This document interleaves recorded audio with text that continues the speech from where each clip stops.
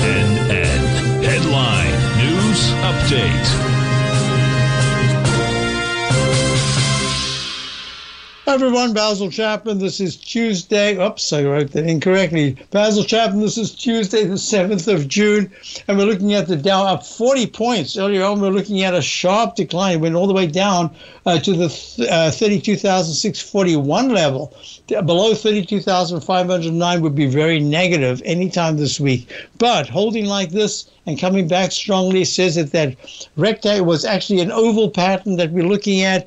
This is 1, 2, 3, 4, 5, 6, 7 days of sideways action.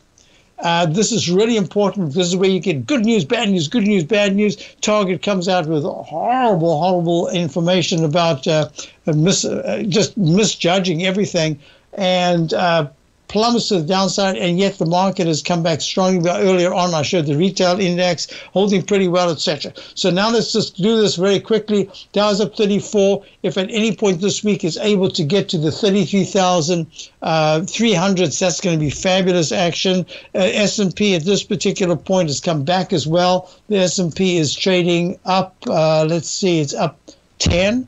And that's going to be quite a day because it was quite sharply lower, but it didn't take out the lower 4 days ago. That's important. It's also in the oval pattern. It's trading 41.33, up 11.94. If it's able to get to the 41.60s, that's good. 41.78 starts a leg D, and that's going to be a very positive aspect as well. QQQ coming back very nicely. Now the QQs are up 1.63 at 308.83.